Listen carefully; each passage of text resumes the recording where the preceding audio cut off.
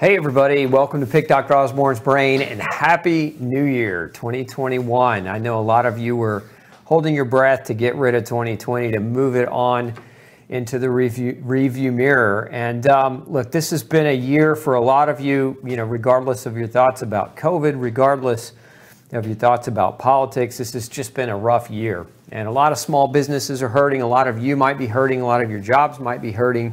Your income, etc. And the stress of the past year is just one more confounding factor on top of all that has really destroyed a lot of people's healths over the past 12 months. And so really wanted to talk tonight about what you can do in 2021, simple and effective steps that you can be taking in 2021 to overcome the stress and the impact of the stress that occurred as a result of this past year. So, as always, make sure if you're tuning in and you're new to the show, tell me hello, let me know where you're tuning in from.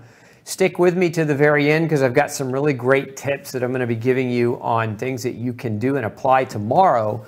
And if you're new to the show, ask your questions now. It's a first come, first serve. So if you've got specific questions related to the topic of tonight's show, happy to pump those in and try to get those answered for you tonight. But again, get those in fast because we very rarely are able to get through all the questions. So that being said, let's dive into your health-related resolutions for 2021. And again, tonight's topic is really predominantly related to stress. So what are we talking about here? Stress. The big year that we've had. Let's talk about the effects and the impacts of stress. Before we dive into what you can do about it, let's really talk about some of the components that happen as a result of chronic stress. Now, key word here being chronic stress, not acute, because acute stress is normal. Acute stress is healthy. For example, acute high-intensity interval training exercise is a form of acute stress, which can be very helpful and healthy to you, but we're talking about chronic stress, because it's chronic stress that kills. So that being said, what is it that chronic stress does? Number one, it leads to weight gain. Now, how does it lead to weight gain? One of the components to chronic stress is it elevates a cortisol or hormone, okay, that helps our body deal with stress. Our adrenal glands are activated under chronic stress. So our adrenal glands are those glands that sit on top of your kidneys. You have two of them, one on each side, and when you're under chronic stress, you're going to produce more cortisol. Now, cortisol, again, it's the hormone that our body produces to help us deal with chronic stress. Unfortunately, long-term, chronic meaning elevations in stress over time and long-term elevations in cortisol. So this is not, we're not worried about an acute elevation in cortisol. It's a chronic elevation. It does several things. One, it reduces muscle. It causes your muscles to actually atrophy, shrinks your muscle. Now, we also know it reduces bone mass. So it can reduce your bone density. We know that chronic steroid use, as an example, when you use steroids to fight asthma or inflammation or other chronic inflammatory diseases, the side effects are muscle loss and loss of bone density, to name a few. But we get with this, with this elevation in cortisol, it also leads to an increase in blood sugar.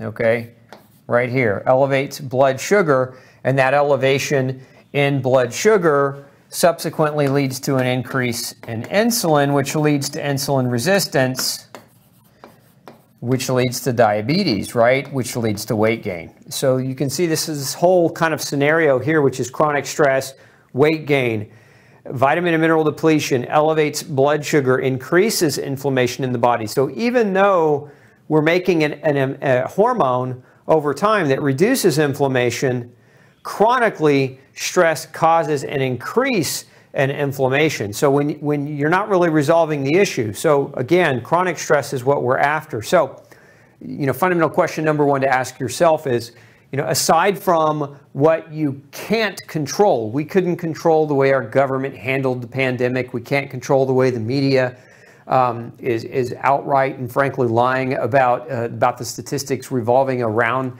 this particular pandemic. But what we can control is our own personal choices and our own personal behaviors. And so this is what we want to focus our efforts and energy on, because the only way we can control the government is to come together as people and vote the right people in, and come together as people and petition the government with our grievances. But again, this is not a political show, so we're not going to dive too deep into that.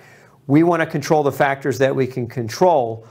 And so that comes to, what is it that's creating your stress? So the first question that you want to ask in all this is, what is it that's stressing you out that you can control? And for most people, there are 4 primary areas that they're either neglecting, if you will, or that they're not giving enough attention to, or that they just don't know that need the attention. And those are the things that we want to really focus on tonight. So as it relates to those 4 areas, let's talk about area number 1. Area number 1 is diet. Okay, most people, especially under chronic stress. Now, if you're like me, I grew up in a household where food was used to basically to demonstrate love, right? Food equals love. And unfortunately, the household I grew up in, the food that was, being demonstrative of love was not necessarily healthy. And we celebrated with cakes and cookies and pies and things that, actually destroy health as opposed to create it or help to support it. And so many people have the same kind of families, and that, within our families, because we express love with food, and because stress causes an increases your craving for sugar. That's one of the other side effects that I didn't talk about a minute ago. So increasing cortisol increases sugar craving, which contributes to bad choices with food.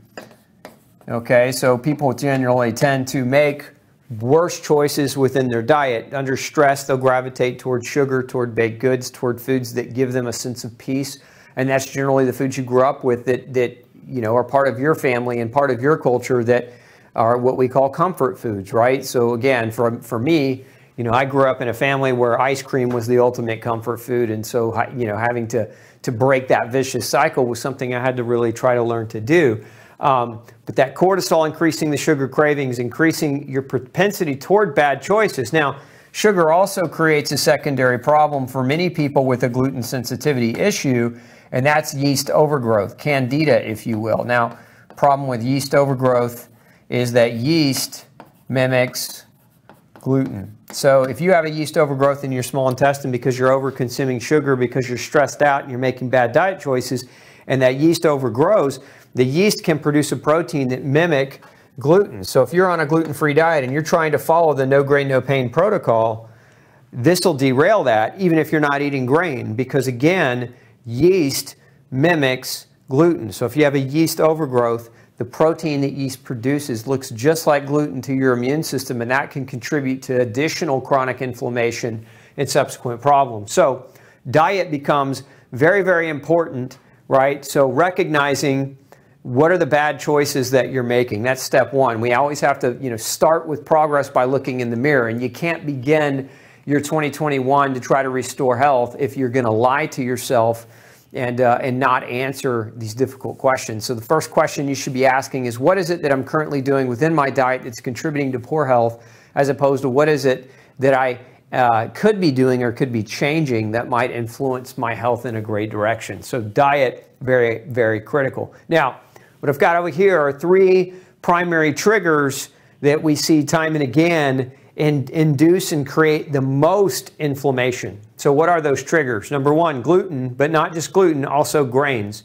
So if you're following that kind of traditional celiac, wheat, barley, rye free diet, but you're still eating oats, corn, rice, and other grains, you need to look toward getting rid of those, especially if you've got a diagnosis where a doctor has told you that you have celiac disease or gluten sensitivity, because these are going to be inflammatory triggers in a very big way.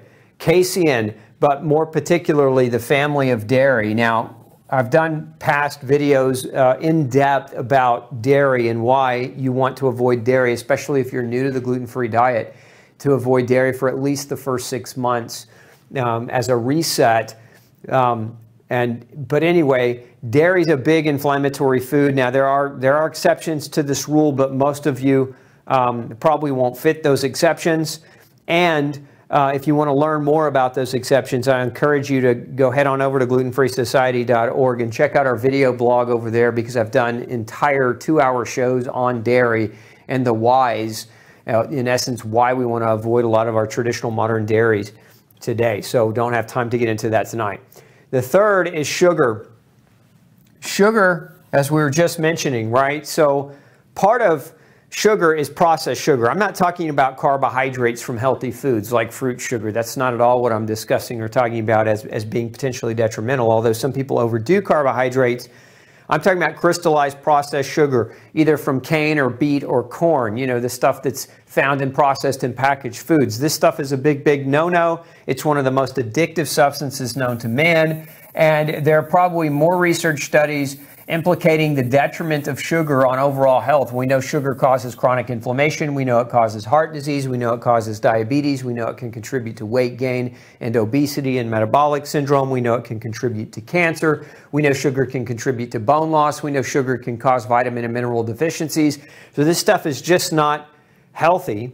And again, many of you coming off the holiday season where you were probably hanging out with your family, and potentially, again, families celebrate, and oftentimes they celebrate in a potentially detrimental way. So if you're trying to do that reset for this new year, this is one you definitely want to consider taking out. Now, remember too what I said a minute ago, and that is that when you have chronic stress, that will elevate your natural production of cortisol, and cortisol increases blood sugar.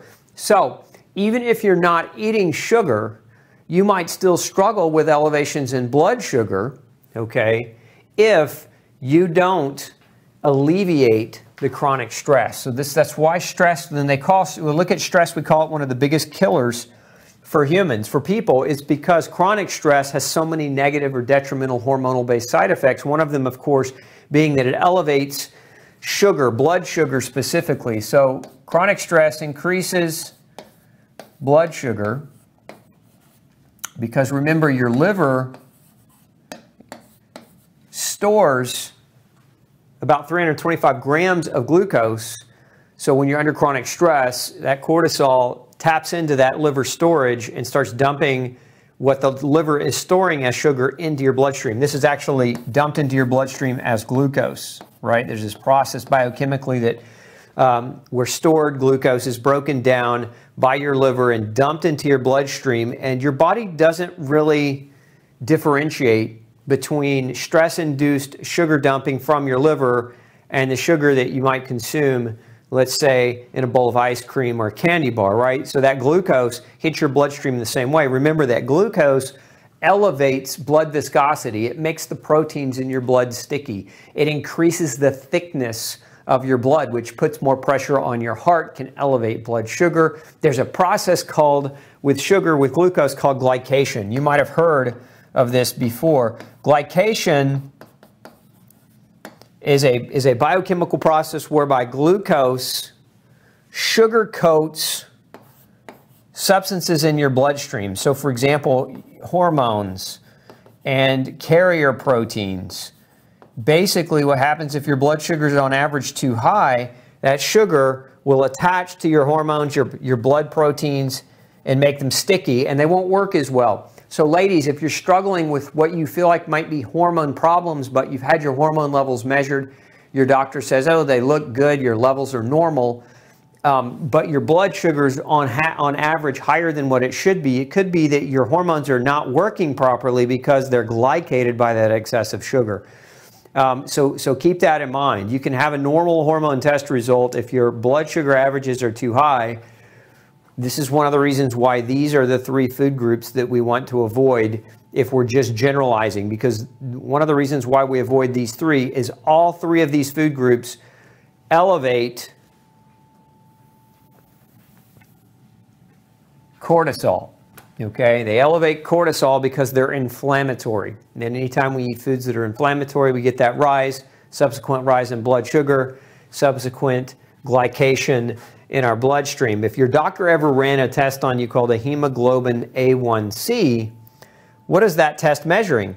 It's measuring glycation. It's measuring how much glucose has attached to your hemoglobin, which is a protein in your blood and your blood cells, your red blood cells, that helps you carry oxygen. So this is a way doctors can measure averages of blood sugar over time, and that's called a hemoglobin A1C. Again, it's measuring the glycation, okay, or the sugar adhesion to your red blood cell hemoglobin. So the diet has to change first. Now, let me back up a minute. I would be remiss to say, look, if you are here, if you're looking at making a big diet change for the new year and you don't know where to begin, the simplest place to start this process is no grain, no pain. Now, again, if you're new to the show, if you're new to Pick Dr. Osborne's Brain, No Grain, No Pain is my best-selling book. You can pick it up at Barnes & Noble. You can pick it up at Amazon and any major book retailer. But this book outlines a 30-day process for you to follow with diet change included that should help you overcome many of these diet triggers for chronic inflammation, which again will create that hormonal dysfunction and other problems. So let's move on to the second. So that number one is you got to change your diet. So that's the number one fundamental thing that you can do to reduce the controllable points of stress. Remember, we're talking about stress management and stress relief. So diet's number one. Number two is sleep. This is another big one. Most people who struggle with chronic illness, one of the big problems they face is they just don't go to bed on time. And so this is a choice, 100%. Now, I know many of you may go to bed on time and you lie there and you're awake and you can't go to sleep because your mind's racing, because you're stressed out, because you're worried. That's a different bear altogether. We're going to talk about some strategies for that as well. But number one factor here to understand is that you heal between 10 p.m. and 2 a.m. This is when your body does most of the work at healing and repairing and regenerating. So if you want to maximize your sleep, think of this as kind of your minimum window of time in which you need to be asleep. Don't get in bed at midnight and try to sleep till 8 because you're going to lose 50% of this window, and you don't want to do that. Research shows that this 10 p.m. to 2 a.m. window is when your body does most of the healing and repair. So if you're trying to heal and repair from chronic levels of stress, we need to maximize this window. Now, that being said, don't wake up at 2 in the morning and start your day, and don't climb in bed at 10. You want to try to prep for sleep. So plan on sleep the same way you'd plan on a vacation, the same way you'd plan on things in your life that you want to accomplish. Like put it in your schedule as something that's important enough for you to prioritize. So again, don't go to bed at 10 and wake up at 2, but at least be asleep during that 10 to 2 a.m. time frame. Now, there are a lot of things that can be done to improve or kind of to prep you for sleep. And so that's what we've got over here in this diagram here. You can see number one, prayer and meditation. Now with prayer, this is a big one because, as I said earlier, what we're trying to do is control the factors that we can. And so what prayer kind of helps us tap into is to give up the things that we can't control to the higher power, right? So if you're a Christian, if you are a God-fearing Christian, this is praying to the higher power because some of those things you can't control, you've got to be able to give over. You've got to be able to give over. And I will tell you from experience, practice improves this very much. And many of you might also meditate. Meditation can also be very, very helpful. And I would couple this meditation with deep breathing exercises. And so one of the things I like to do when I'm lying in bed at night, getting ready, kind of prepping my body to go to sleep, is I like to do deep breathing exercises. And this is where I'll take deep breaths and I'll fill my diaphragm, not my chest, right? So when you breathe in, you want to fill your belly, basically. Breathe into your belly, fill it all the way up. And it should take you about 5 to 6 seconds to take that full breath and really, really fill your lung to capacity. Then you're going to hold that breath in for 2 to 3 seconds, and then you're going to slow release it over the course of another 5 seconds. This is a form of deep breathing that can just activate your sympathetic nervous system. Your parasympathetic nervous system. So you have think of it as two forms of nervous system. You have a sympathetic and a parasympathetic, and they're kind of like two kids on a teeter-totter. They should be in balance with each other. Your parasympathetic nervous system is the nervous system that's designed to help you rest, heal, digest, and repair. So if this part of your nervous system's not in tune with your body, and as is the case for many with chronic stress, then your digestion will suffer, which then your nutritional status will suffer, which will then affect your biochemistry and affect the quality of your sleep. Your rest will suffer, your repair, your ability to repair will also suffer, because we rest, we digest, and we repair best when our nervous system can tap into parasympathetics. Okay? We do our worst here when we're living in a sympathetic dominant state. The sympathetic nervous system is our fight or flight nervous system. It's that same nervous system that's on when we're in chronic stress. This is, again, one of the reasons why chronic stress can be so detrimental. So deep breathing helps us tap into this. It actually helps activate something called the vagus nerve, which is the predominant nerve that helps to drive parasympathetic nervous system function. So deep breathing, very, very helpful. A clean diet, which we discussed a minute ago, and again, if we're very simply generalizing, no grain, right, no dairy, no sugar, would be a clean diet to get started with, or following no grain, no pain. In this regard, if you want, more direct guidance, that would be a great place to begin. No grain, no pain. Early morning sunlight. So let's move this over. We got get a little bit more room to write. So early morning sunshine, between the hours of about 9 and 11 a.m., depending on where you live. This is a really great time to get your sunshine. Now, you want to do this without sunglasses. I know many of you go outside and you want to put those sunglasses on right away because your doctors have told you that sunshine somehow destroys human health. We won't get into the depths of how wrong that is tonight, but you should know that you can tolerate sunlight on your eyes without damaging your eyes, and you should get some sunshine every single day. Now, you don't have to go out at the harshest time of the day and stare at the sun. That's not what I'm talking about, but there's some benefits to early morning sunlight. And one of the greatest ones is it helps your body maximize the production of melatonin. Now, melatonin is, as many of you probably heard, is the sleep hormone. It's the hormone that's made in your brain that helps get your body ready to go to sleep. It actually shuts down the part of your brain that is activated. And you want to understand that cortisol, as I was talking about earlier, and melatonin have kind of this alternating effect, whereas cortisol gets your brain and your body ready to go to sleep, and it keeps your body asleep during the night. Cortisol wakes your brain up and keeps your brain going, right? Because cortisol is a stress hormone, and when your body is under stress, what your body is basically saying is, there's danger, we need to deal with the danger, and when you're in danger, you're not trying to go to sleep. Whereas, again, melatonin helps your body relax and puts you in a sleep mode. Cortisol has the opposite effect. So if you have chronically high levels of cortisol, if you're taking steroids, corticosteroids for arthritis or for asthma, asthma inhalers, those types of things, what you're really, really doing long term is you're elevating your blood sugar, increasing your risk for bone loss, for muscle loss, for diabetes, and you're disrupting your sleep in the long haul because you're imbalancing this melatonin-cortisol ratio.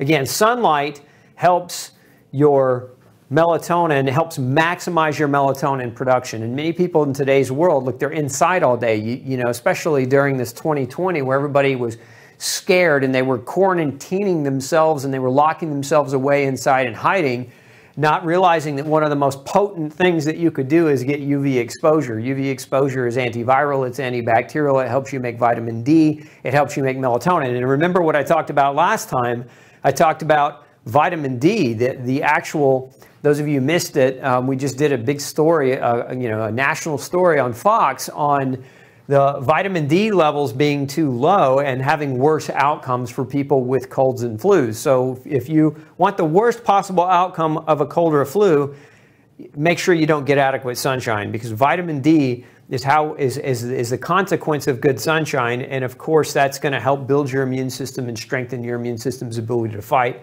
colds, flus, bacterial infections, and other things. So very important to get that sunshine. Now, it's important to understand that if you're using sunscreen, when you use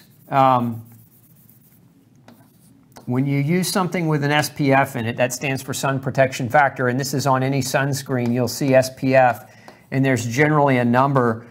You know, most sunscreens today are like 50 plus, but even cosmetics, women, a lot of your cosmetics are 15 plus SPF factor.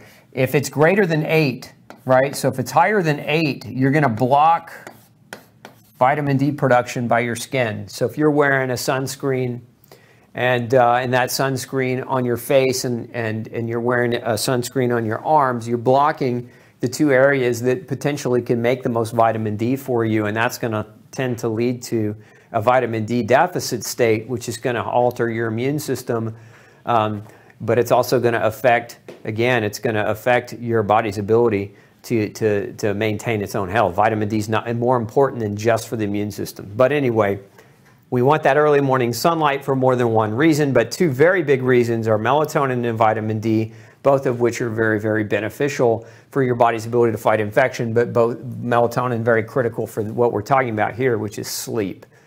Okay, so let's make some room here. So next on the list is journaling. Now, some people, what happens, depending on what type of personality you have. Now, if you are a self-proclaimed type A, so if you're the kind of person that you have to have things in order, you have to have things perfectly done, and your mind is going to dwell on it until you have everything lined up, this really is going to match you.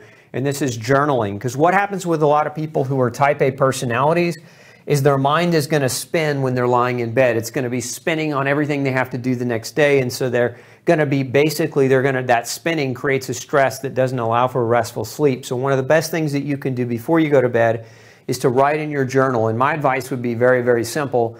Write in your journal the list of things that you need to get done tomorrow, and do that right before you go to bed so that your mind can let it go. Otherwise, what happens is your mind is going to dwell on those things.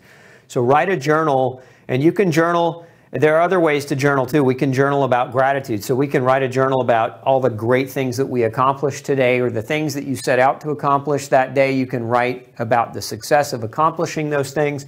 You can also write about what you need to accomplish tomorrow and just keep a running log. And if you keep that there by your bed, it'll help your mind relax when it's time to go to sleep. Okay, moving on to the next. Do not work where you sleep. Now, this is very important because of the world that we live in today. COVID-19, or whatever you want to call it, COVID has created work at home for most people, right? And most people right now are working at home, working from home. And so their place where they should be able to go home and relax and let work go has actually become the very place where they're at work, right? So when home becomes work, it ceases to be an effective place for relaxation and sleep. Because as long as you're working from home, again, home becomes work is what you think about when you're at home. And generally, home is where we go to get away from work, right? To relax. So in this environment, we've created a new scenario where now work is at home. Therefore, we can't ever get away from it. And so I want you to understand that in this regard, maybe this is your case. Maybe you can't go to work. Maybe you don't have the ability to go to work. But your bedroom, okay, your bedroom should be your sanctuary. In other words, the work should not occur in your sanctuary. Your bedroom should be that one place that you can go, that you can relax, that you can remove yourself from the homework environment.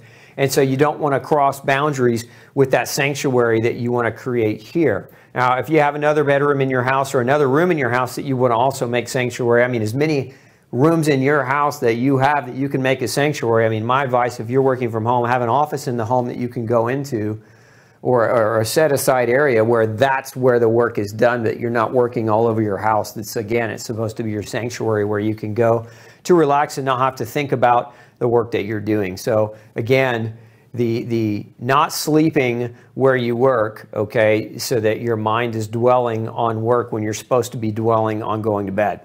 Now, another part of this, the same thing is happening here as this COVID work from home, is electronics. You should turn off all electronics a couple of hours before bed. And one of the reasons why is the type of light, the light your electronics emit will basically trick your brain into thinking it's daytime, into thinking that it's supposed to be awake, okay?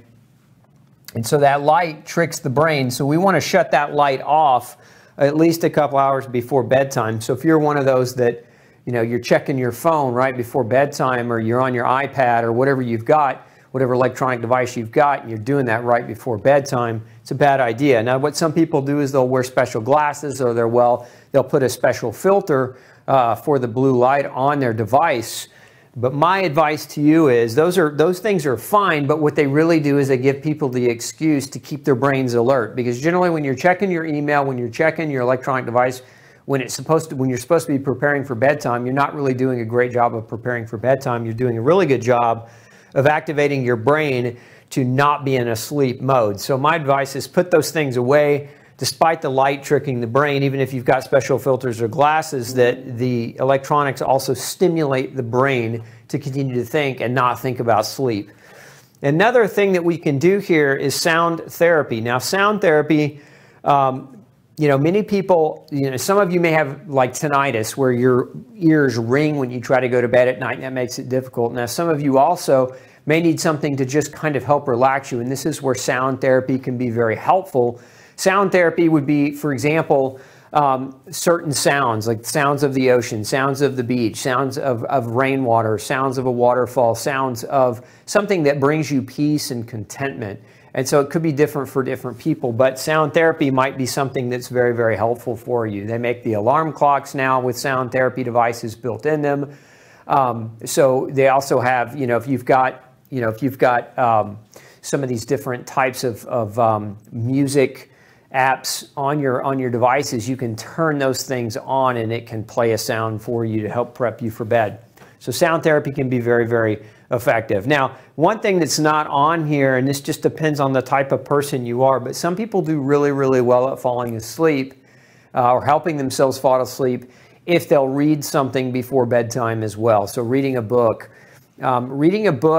And I don't recommend reading something that's really ultra stimulating. So if you're reading a book that like really sparks your mind, that probably wouldn't be the greatest way to kind of calm down to get sleep. But reading a book that brings you peace and happiness. So whatever topics that you like to read, I personally like to read science fiction because it's not too involved in my mind, and it just sometimes can help me go to sleep if I'm struggling.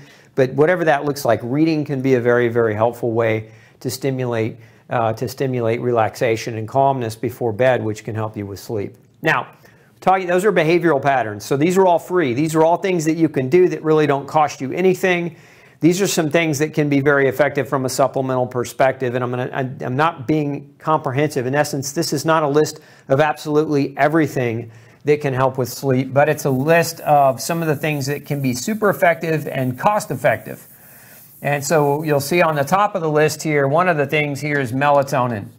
Now, melatonin is supplementally can be taken and can work really, really great. But I recommend first and foremost doing this, because this is going to help you make your own melatonin. This is not. This is going to provide a source of melatonin that helps your brain relax, but this is going to help you make your own. So always start here with the behavior modification before you jump to the supplementation. But melatonin, it's important with melatonin, especially if you're gluten sensitive, that you're looking for a supplement that doesn't have any gluten in it or doesn't have any potential for cross-contamination. The other thing I really like with melatonin is if you're going to use it, use a controlled release. You'll notice here it says controlled release melatonin, meaning that what happens, a lot of people take big bolus dose of melatonin right before they go to bed, and it's basically used up. So by the time it's 1 or 2 in the morning, they're waking up because that melatonin didn't last. So controlled release, if you're using melatonin, you're going to use it, take a controlled release version so that it lasts through the night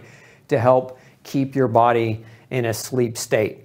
Now, you'll notice here there's different forms of magnesium. This is Clear Mag. This is a combination of calcium and magnesium, and this is just pure magnesium itself. Now, let's talk about some of the differences, because magnesium can also be very helpful. Remember that magnesium is a natural muscle relaxer, okay, and calmative. It calms down the mind, it calms down the body. Now, if you're trying to calm down the mind, then a standard like magnesium citrate or magnesium glycinate or a Krebs chelate magnesium isn't going to work as effectively to calm down the mind for many people. You've got to take something that gets past the blood-brain barrier. That's what ClearMag does. ClearMag actually is bound to a special amino acid that is known to pass through the blood-brain barrier, so it delivers that magnesium to the brain, which is what we want to be calm when we're trying to go to sleep. So ClearMag, if you're using a magnesium to help with sleep support, is the one I recommend the most because it's the most effective. Now, be cautious with it too, because if you're taking something like ClearMag, what you'll notice initially is, you might actually start experiencing what I like to call ninja dreams, where you're experiencing such vivid dreams that the dreams themselves almost feel real. And for some people, that can be kind of scary, especially if it's a nightmare. So if you're starting on this type of magnesium, you might want to start and opt for a smaller dose and kind of work your way up so that you reduce that potential to have these, again, ninja type dreams. Calcium with magnesium sometimes is helpful for certain people. Now, where this one would be more helpful, so again, this one passes the blood-brain barrier. CalMag would be helpful if you have cramps. So if you go to bed at night and your feet and your toes or your calves are cramping up, or you're waking up after an hour of lying down and you've got to stand up and stretch your legs out, this is most likely going to be a better choice for you. Calcium and magnesium combine. That cramping, remember that cramping, it doesn't just occur in your skeletal muscles. It's also that same kind of cramping can occur in your blood vessels, can occur in the muscles of your GI tract, and create all kinds of havoc. So the calcium and the magnesium combination is a better option for you if you find yourself waking up or jumping out of bed with cramps. Okay, so if that's something that's keeping you awake, you want to use that. And then some people find that ClearMag is just too strong, and so if you find that that's too strong, then this is your other option for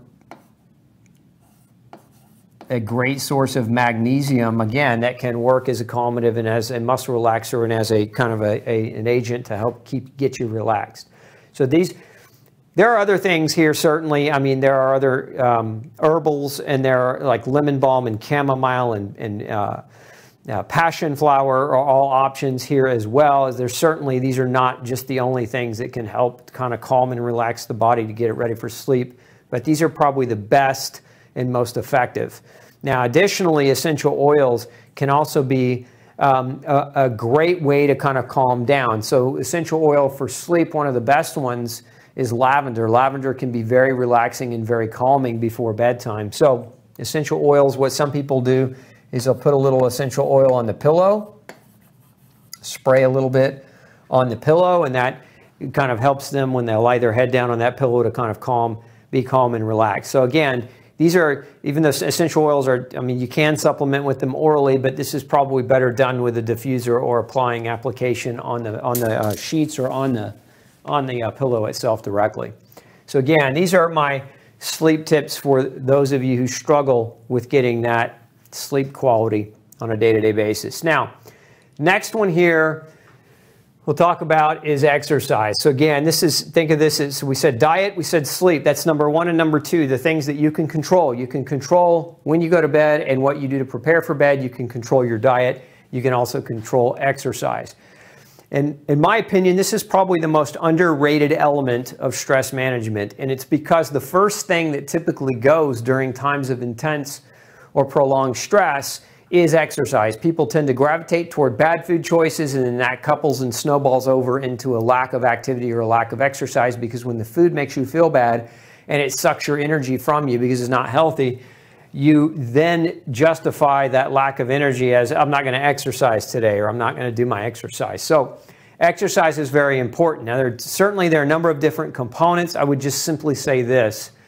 There's major areas of exercise that you want to address. So we've got strength, being one area where exercise is critical. Now, when I say strength, this is weight bearing. So when we talk about strength, we're talking about weight bearing. And weight bearing could be like weights, but it can also be body weight. So when we talk about body weight, we're talking about things like weight machines. So maybe if depending on whether or not you have access to these things. And again, with the COVID lockdowns, a lot of gyms were closed.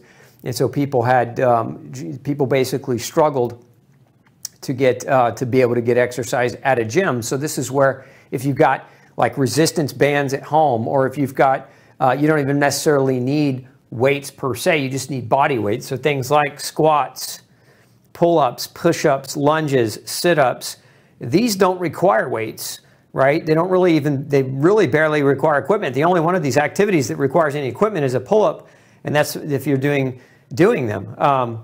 So again, there are lots of different exercises, we call them calisthenics, that are body weight based exercises that will help to basically to build strength. But another aspect to activity is what many people refer to as cardiovascular.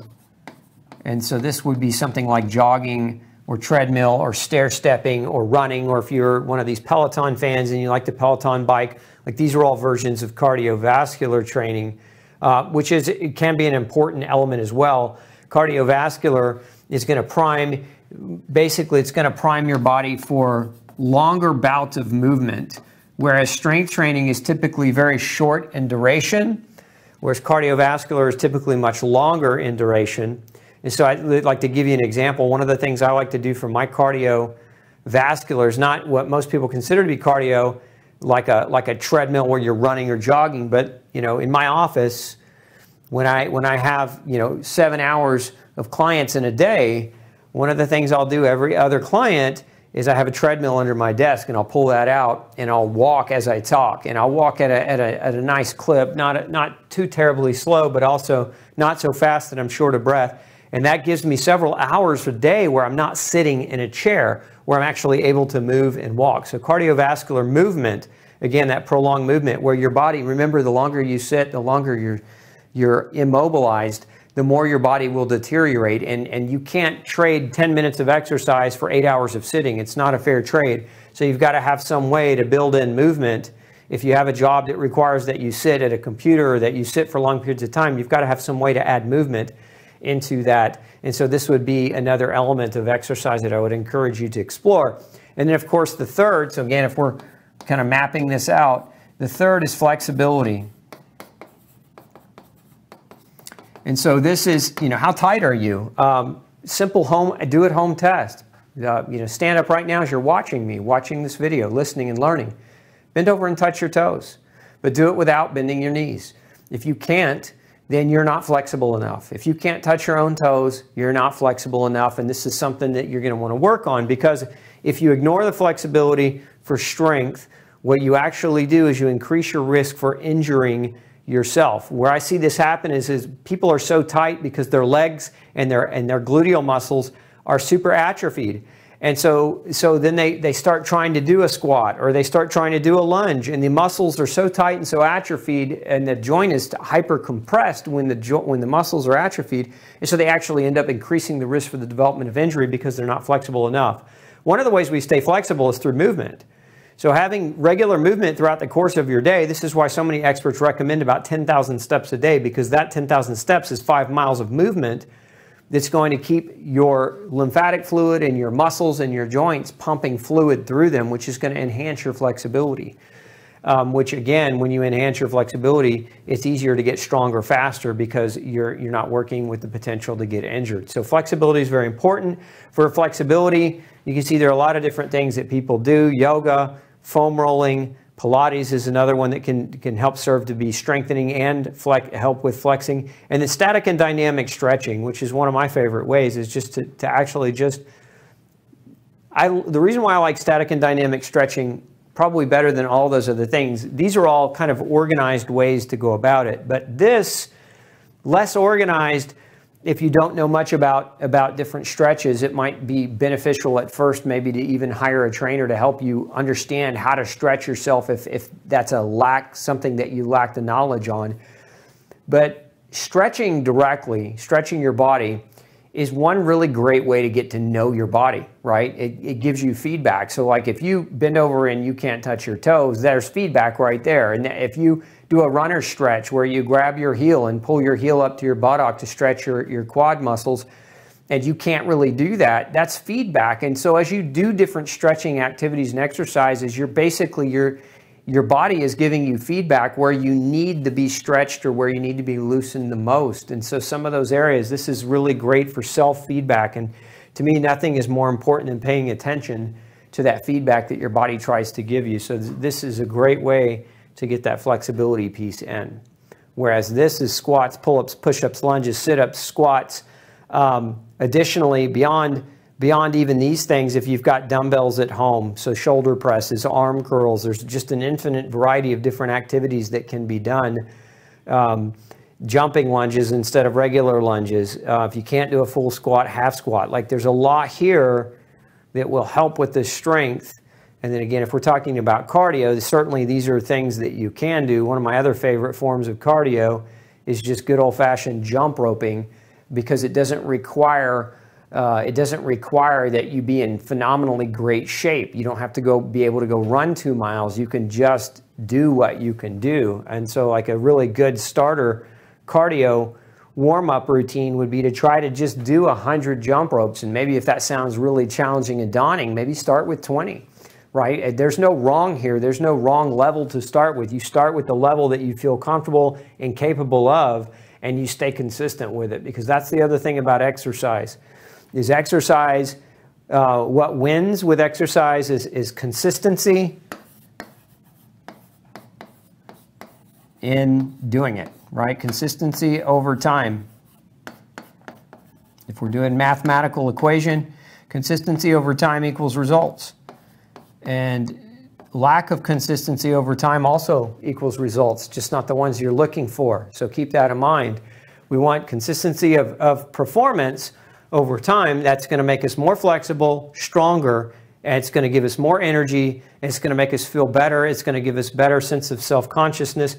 All those things are important components of exercise. And one of the other things that exercise is so critical for is it's super critical for maintaining your lymphatic flow. So your lymphatic fluids, generate through your body. There's no pump that like your heart pumps your blood. What pumps your lymphatic system, which is a big part of your detoxification? It's activity, it's movement, it's exercise. And this is one of the reasons why exercise is really classified as one of the top ways to maintain your health and longevity. As a matter of fact, researchers really truly believe that of all the things that you could do to improve your longevity, this is probably one of the most important of all, because what we know, there's actually a condition in medicine called sarcopenia, and sarcopenia refers to age-related muscle loss, although age has very little to do with it. It has more to do with a lack of consistency of activity over time, which is what leads to what doctors again call sarcopenia, which is what increases your risk of dying about 20 years earlier than if you weren't doing it. Okay, let's talk next about category. Now, we hit on this a minute ago, and we're going to hit on it a little bit more, but let's talk a little bit about sunshine, which is one of the other controllable, modifiable factors.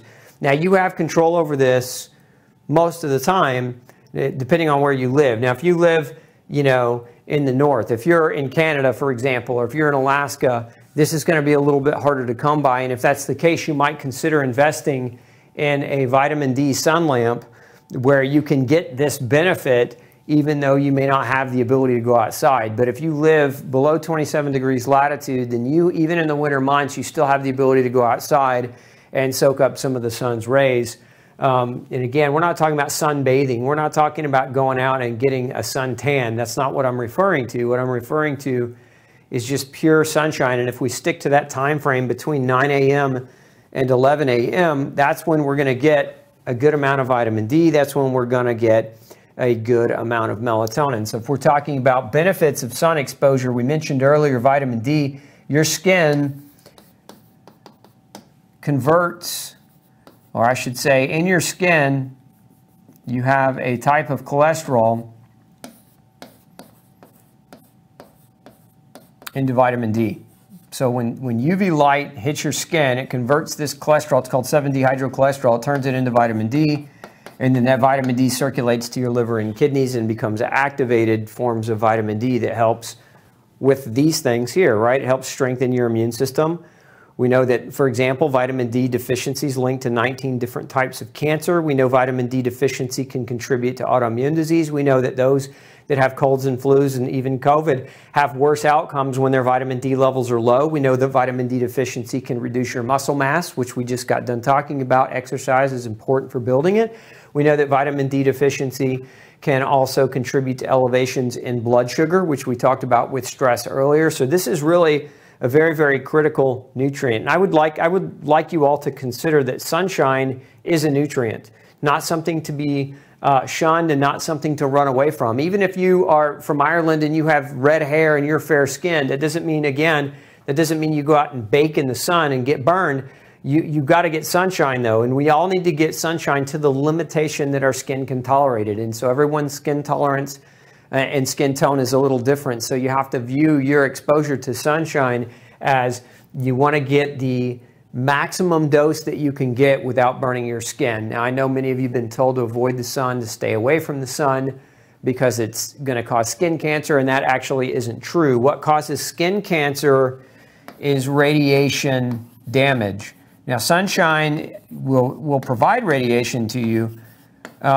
It's the radiative damage in mass quantities. If you ever heard the term minimal erythemal dose, is referring to the minimal quantity of sunshine that it causes to cause your skin to get enough radiation damage to turn red. That's a minimal erythemal dose.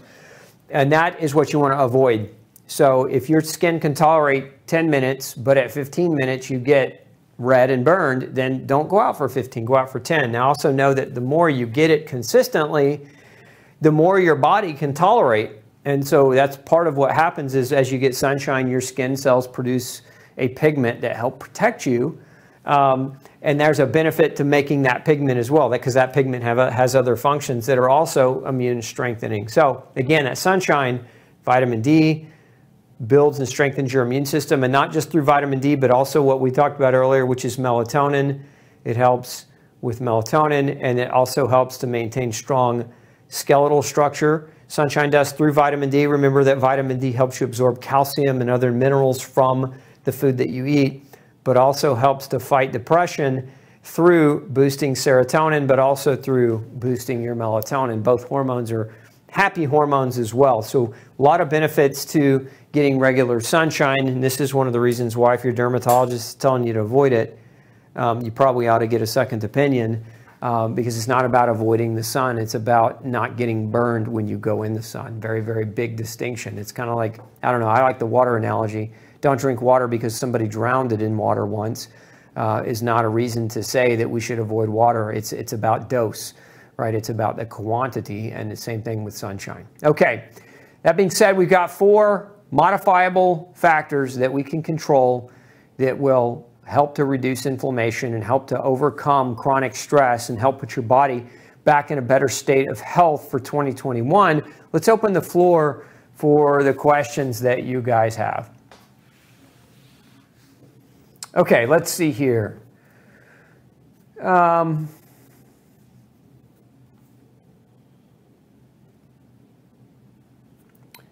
Do toxins and heavy metal exposures create chronic stress and inflammation, and what would you do to detox? So let's see, who's asking that question? Go up just a little bit on that side. So that's Stan is asking that question. Thanks for your question, Stan. The answer to your question is yes. Toxins, including heavy metals, do create chronic inflammation and can drive up your stress hormone levels. Now, should you detox from heavy metal? Yes, you should if you've got confirmation that they're there. Now, some people just go and do detoxification, meaning they buy a detox kit and they'll start doing all kinds of detoxes without ever having like some type of evidence or proof that that's what is needed to be done. I'm not a big fan of that. A lot of doctors, you'll hear this from internet doctors a lot of times, and a lot of the internet doctors you'll hear it from don't actually practice, but they'll tell you that everybody has this problem or everybody has that problem no matter who you are, and that's just not true, at least not in my experience of 20 years of practice. So As it relates to any kind of detoxification protocol, you want to have a protocol that matches what your needs are, because detoxification protocols don't come without cost. And if you haven't alleviated the toxin itself, for example, let's say you have a lead toxicity issue, but you're still being exposed to lead, then doing a lead detox is a complete waste of time and waste of money and could potentially hurt you more than it might help you. So it's always important when you're talking about a detox, so step one of any detox is to remove the toxin from your environment so that you're no longer being exposed to it. And that means the environmental, we're talking about environmental toxins. So if you've got mercury fillings in your mouth or silver amalgams in your mouth, and your doctor's identified that you have a mercury problem, you don't do a detox unless you first get your amalgams removed. Otherwise, you're just going to retoxify yourself repetitively, and doing a detox when you're still being exposed really, again, doesn't really help. Lynn wants to know, does chronic stress affect the thyroid? In a very big way. If you remember, and Lynn, what might be helpful for you is go back and review. And actually, we're going to be talking about thyroid this month. I've got a special show planned. This is Thyroid Awareness Month, and I've got a special show planned this month on the thyroid. But I've talked a number of times, if you go back into our archives, on the nutritional components of thyroid, and that might be very helpful for you to get a jump start. What do I think of the government recommended height weight charts? Are BMI more accurate? So that's a great question, Jane. I think that a height weight recommendation chart, especially if we're talking like for kids at certain ages as they're growing, I think it's a good idea to have a general idea where somebody might want to be. I think it's a bad idea, though, as a parent, to base whether or not your child needs hormone therapy or is sick based on government charts, because some kids are smaller than others. And we're seeing that kids today are much bigger than they were even 40 or 50 years ago because of the mass hormones in the food and the mass hormone exposures through environmental toxins, pollutants, plastics, and other things. So we're seeing bigger kids. I mean, you go back 100 years, just look at the size of a chair. It was a lot smaller because people were smaller. But beyond that, we're seeing high levels of obesity. You know, we've got about a 50 to 60% rate in just this country alone for obesity. So the height weight charts, maybe the height chart might play a role. But again, the height charts have been affected by hormone exposures. The weight charts have been exposed or have been affected by aggressively high carbohydrate diets. And so what we have is these new charts that have come out that, comparatively speaking, if your child is eating healthy, not being exposed to hormones, not overweight, that you might be told by a pediatrician that your child is underweight and under height for their peers. And that might lead that doctor making a recommendation of a growth hormone or some other type of drug, which that's why I don't like these charts. It's good to have a general idea, but if your charts are based on people that are being exposed to things that kind of skew the norm, then what are we really looking at these charts for? So I agree that charts might be a good idea to track, but I also agree that we should have a normal population or a relatively healthy population that by which we could base these charts on, and today we just don't have that. We have kind of a skewed norm. What we're calling normal is overweight. What we're calling normal is over hormone. So hopefully that helps answer your question. If a person is a shift worker and shifts alternate between day shift and night shifts, what adjustments can they make? Wow, I love that question, Linda. I used to be a shift worker. When I was in the military, I worked midnight shift. The best adjustment that you can make is when you're working shifts. So like if you're a nurse, where we really see a lot of shift workers, nurse and fire departments, where they work like a 3-day on, 4-day off schedule. So when you're in that 4-day off schedule, get back to regular sunshine and regular hours. When you're working the shift and you're sleeping during daylight hours, it's not a bad idea to use dark out shades or blackout shades in your home.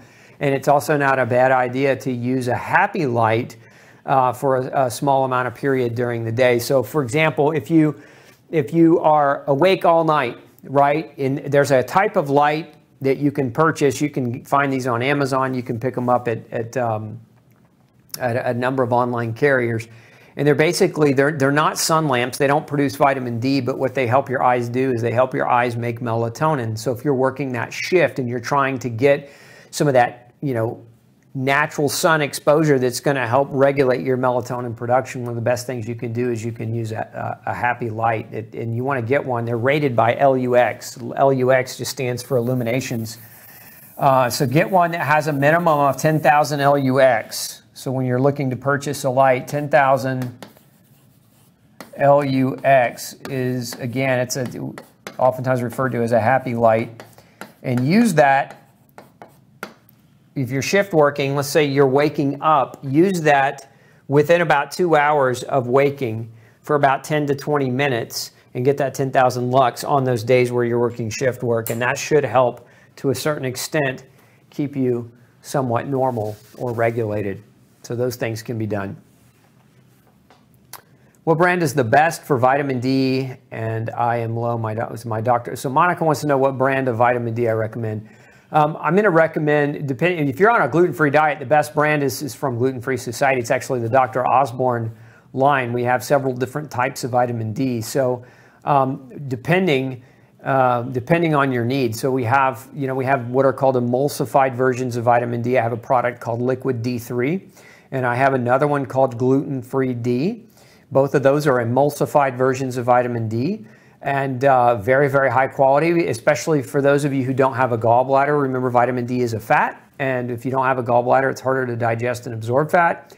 And so these two products are pre-emulsified. So they're emulsified so that even if you're lacking or you have fat malabsorption issue, as is the case for many people with gluten sensitivity, it won't matter. You'll still absorb them.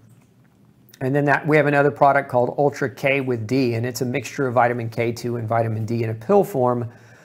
And so any of those are going to be great products that are guaranteed to be gluten-free and grain-free, so they're not going to give you that cross-contamination component.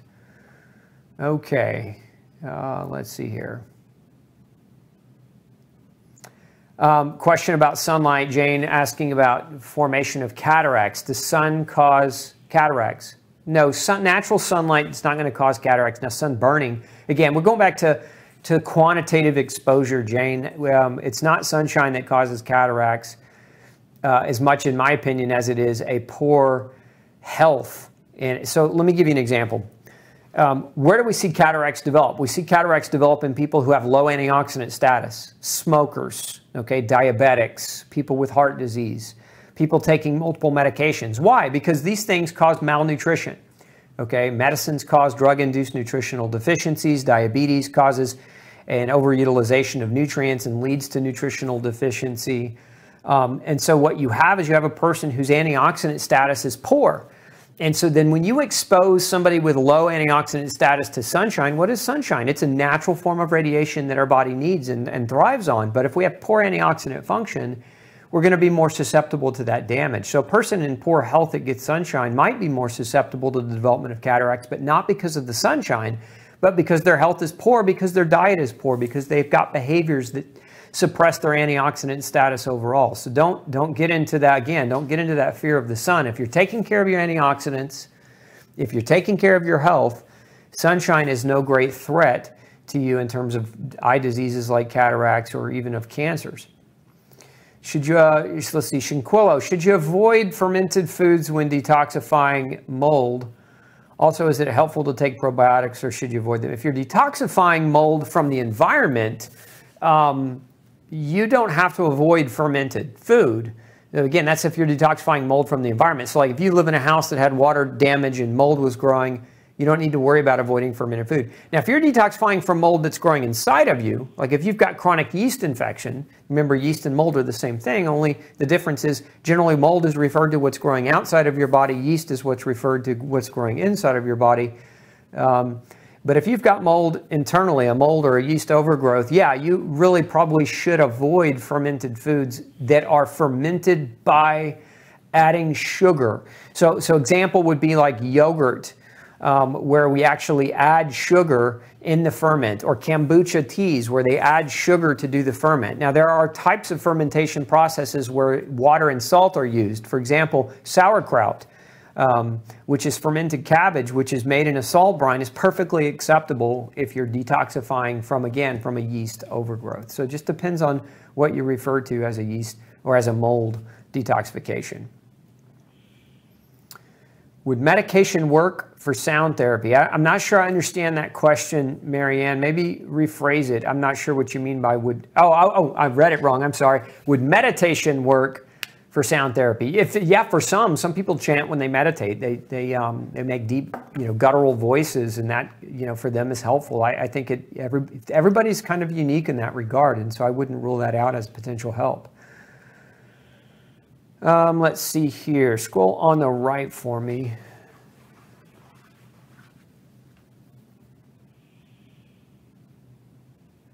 Okay, here we go. Let's see.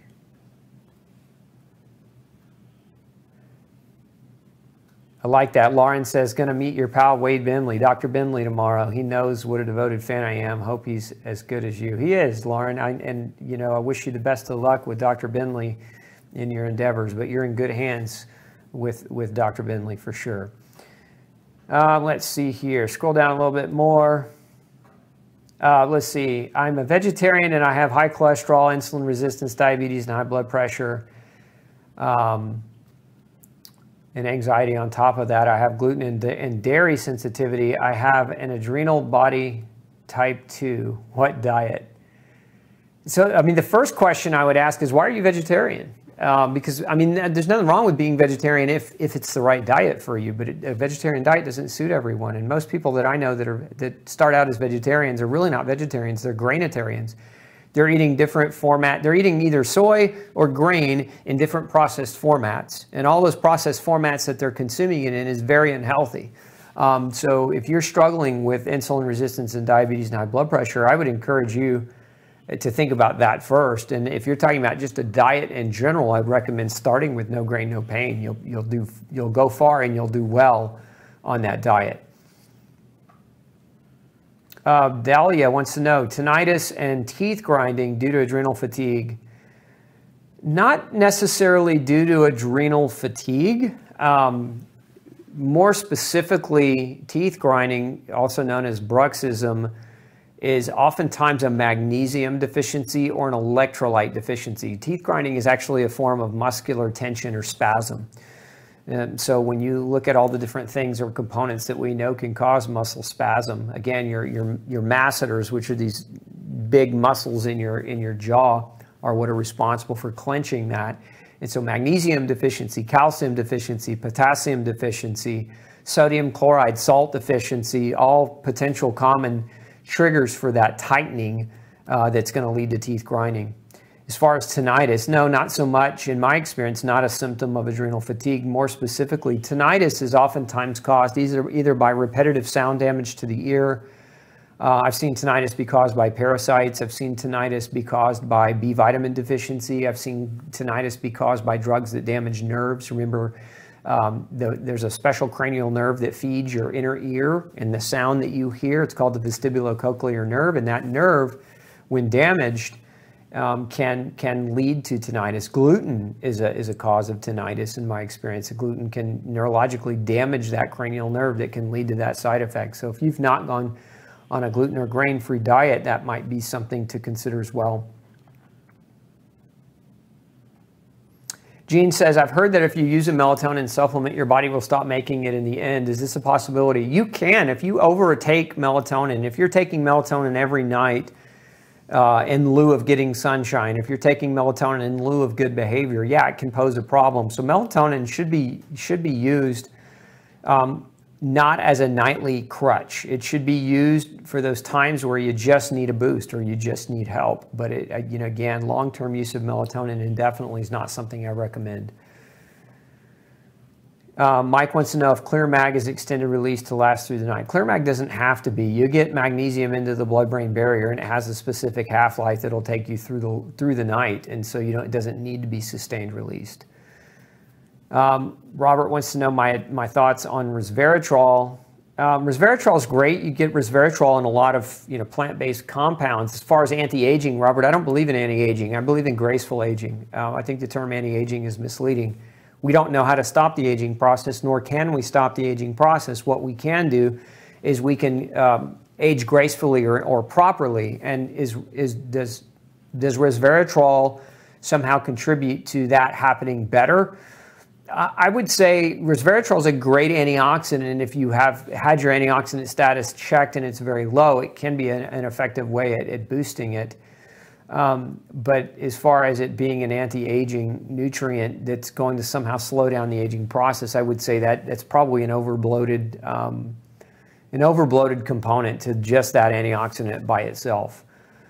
Will doing stretches before going to bed stimulate me too much, or will it relax me? Dahlia wants to know. I love stretches before bedtime, but you may find that doing stretches stimulates you. You might find that it relaxes you. Again, this is one of those areas where learn your body. It's your uniqueness, and so there's not a right or a wrong unless it affects you in a way that's inconsistent with you getting a good night's sleep. But I like to stretch a little bit before going to bed. It kind of relaxes my muscles and increases the vascular flow and stimulates the parasympathetic nervous system. Let's see here.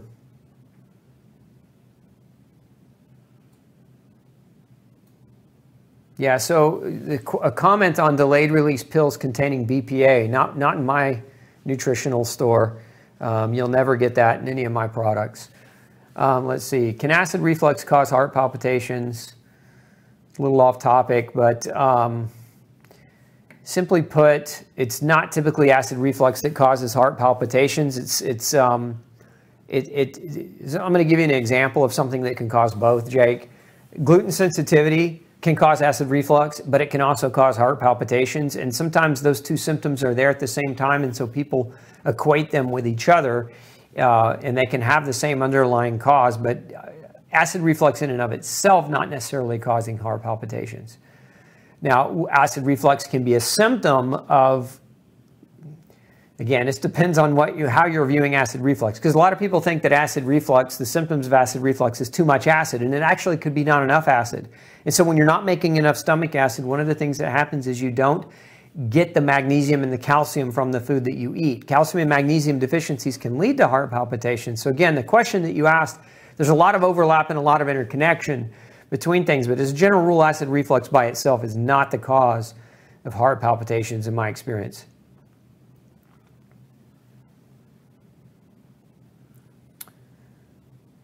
Let's see, do mercury, let's see, where'd that go? Yeah, do mercury fillings cause tinnitus? Yes, heavy metal exposures can cause tinnitus. Mercury is a neurotoxin as well. And again, the vestibulocochlear nerve is a nerve.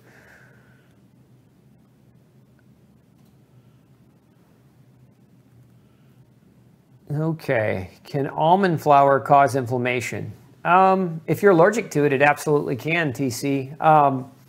The other thing to consider with aggressive almond flour use, a lot of people use almond flour in large quantities. They're drinking almond milk in large quantities. They've switched to almond butter, and so their life has just turned into a big almond fest.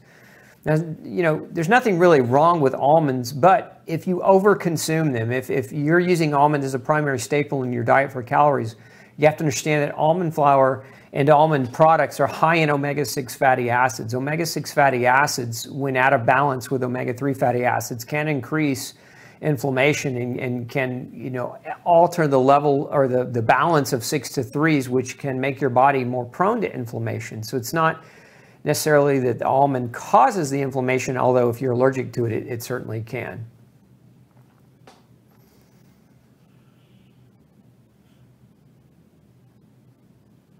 As far as being gluten-free for 6 weeks and still struggling with inflammation in the knees, look, 6 weeks isn't long enough. It takes a solid 2 months, 8 weeks at least, just to get the gluten out of the system. Beyond that, can you use things like turmeric? Yeah, we have a formulation called Ultra Turmeric. But probably one of the best combinations in my experience to support that inflammatory component is when you mix vitamin C, we have something called Detox C, and quercetin. And for that, we have something called Ultra Q. When you combine about 5 grams of C with about 4 grams of quercetin, now these are mega doses, right? Safe to do, by the way, very safe to do. You get a very, very strong effect. As a matter of fact, when you combine these two things, they'll support that healthy inflammatory response in the same area that steroids mechanism of action works, which is one of the reasons why I like combining vitamin C and quercetin. Is one of my favorite things to do when somebody's changing their diet and just looking for some support nutritional supplementally. Okay. Can melatonin supplement give you a very dry mouth? It's plausible, Lynn, but it's not a really common thing that I see. Let's scroll down on the left-hand side.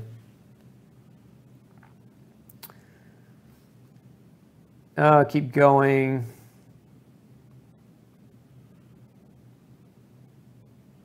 Oh, go back up. Okay, right there. In winter, no sun in Toronto, so how much melatonin should be taken? If there's no sun, get you a happy lamp. Again, Bina, the happy lamp will help you make melatonin. As a matter of fact, if you were to live in Alaska or in some areas of Russia, this is a common practice. They use these happy lamps with a minimum, again, of the 10,000 lux, and they use these on a daily basis to help their body naturally support their melatonin production. So those are things that you can do beyond taking the melatonin.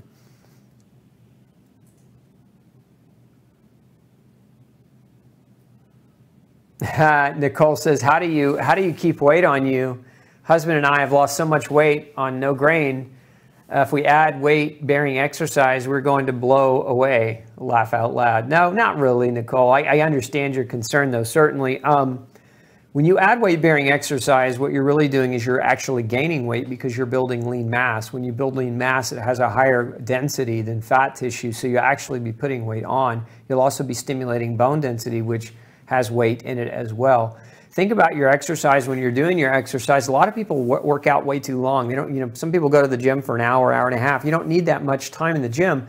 If you get a good solid 8 to 10 minutes of really high intensity interval calisthenic body weight training, you'll put some weight on without burning so many calories with your exercise that you end up, losing more weight than what you would like to.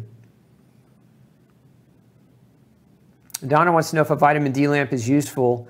Yes, it can be, especially depending on where you live. How much time a day for it to be beneficial depends on the strength of the bulbs that you're using. So the best way to get that question answered would be to call the manufacturer of the lamp and really get their recommendations for accurate quantity of skin exposure without getting a burn, because these lamps have different ratings and different bulbs, and I don't want to give you a generic answer that might not match the product that you have. Judy wants to know if I have a recommendation for vitamin D supplementation, for oral vitamin D supplementation. Yeah, I mean, generally, Judy, if your vitamin D levels, if your doctor's measured them and they're under 50, if they're between 30 and 50, I really recommend about 8,000 units a day, especially in the winter, just to get them to a 50 and to keep them over 50. If your levels are under 30, you really need about 10,000 units a day on a daily basis for several months to get that vitamin D level elevated to an ideal state in your bloodstream. So in that regard, just the supplement, just depending on the dose and the quantity that's in the supplement that you're taking. But again, those are different kind of baseline places to start. Okay. Man, I just realized we went over 21 minutes tonight, and so just like I'm telling you guys, I got to go home and go to bed. It's getting past my bedtime. No, not really, but it's getting close. So we got to wrap it up. Hey, look, thanks for spending Monday evening with me. Make sure, if you are new to the show, go over to glutenfreesociety.org. Make sure you sign up for our newsletter. That's how we're going to send you reminders when we do these live events, these free educational classes for you. The other thing I want you to make sure that you keep your eyes and ears open for is coming this month. We're actually launching a 14-hour masterclass on going gluten-free. It's the most advanced class that's ever been created. I can guarantee you that, and it's going to be free. So keep your eyes open for that. That's going to come via email. Again, if you're not subscribed to my email list, go over to glutenfreesociety.org. Make sure you sign up in that column that reads the world's #1 gluten-free newsletter. We'll send you a bunch of freebies and educational material as well when you sign up. So make sure that you're signed up on our list. It's the one way I can predict that I can communicate with you without being censored. As you know, we've been censored a number of times this year by the technocracy and the powers that be, who don't want you to receive healthy information. They want you to be sick. They want you to be dependent on medications. They want you to take your medicine and eat bad food and not have the knowledge or the empowerment to make meaningful change in your health. And that's the opposite of what I want for you. So if you want to continue to hear from me, make sure you're on my email list, because that's the one way I can make sure I'm getting you the information. Again, thanks for spending your Monday night with me. We'll see you next week, same time, 6 p.m. Central Standard, for another episode of Pick Dr. Osborne's Brain. Have a great week and Happy New Year.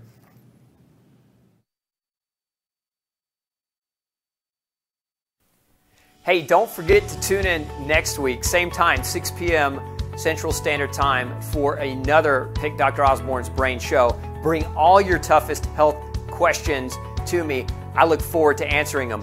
And before you leave today, make sure you hit subscribe. And once you do, click that bell. That bell is going to allow us to remind you right before we go live. But it's also going to allow us to remind you when we come out with other video content all week long. We've got lots of episodes coming your way all week long, and I don't want you to miss anything. So again, subscribe, hit that bell so that you can get notified when we have that new information put up for you. Thanks so much, and I'm wishing you excellent health. Have a great week. We'll see you next Monday night.